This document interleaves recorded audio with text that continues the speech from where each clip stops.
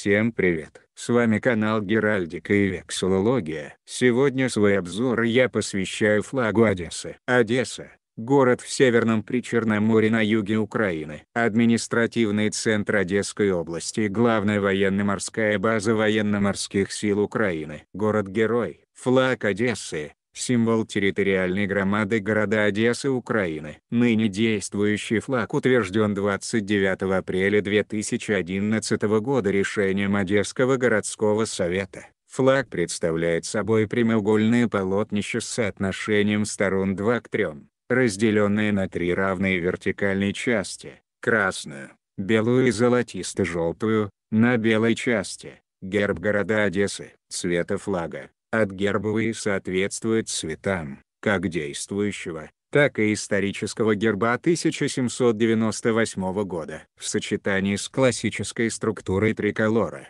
они отражают героический дух, красный, чистую душу, белый, богатство и процветание, золотисто-желтый, Одессы и одесситов, и реконструирует историческую атмосферу эпохи конца XVIII века с ее высокими идеалами свободы, равенства и братства, подчеркивая, что Одесса – жизнерадостный европейский город, в котором царит дух свободы, соборности и суверенитета. Червлень, красный, символ храбрости, мужества, неустрашимости, великодушия, любви, огня, теплоты, страсти и животворных сил. Серебро, белый, символ чистоты, невинности, верности, надежности и доброты. Золото, золотисто-желтый, символ солнечной энергии, богатства, силы, устойчивости и процветания. Серебряный якорь-кошка на червленом поле является геральдической эмблемой города Одессы с 22 апреля 1798 года.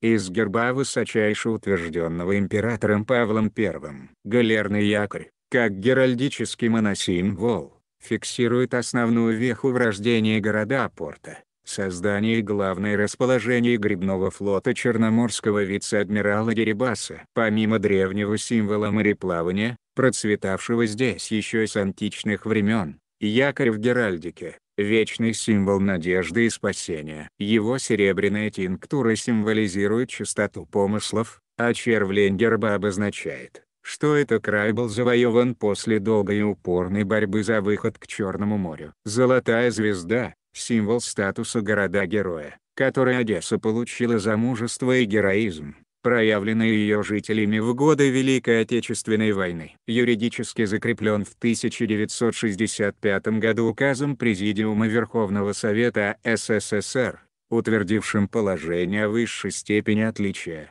звании город-герой. Всем спасибо за внимание. Подписывайтесь на канал. До скорых встреч!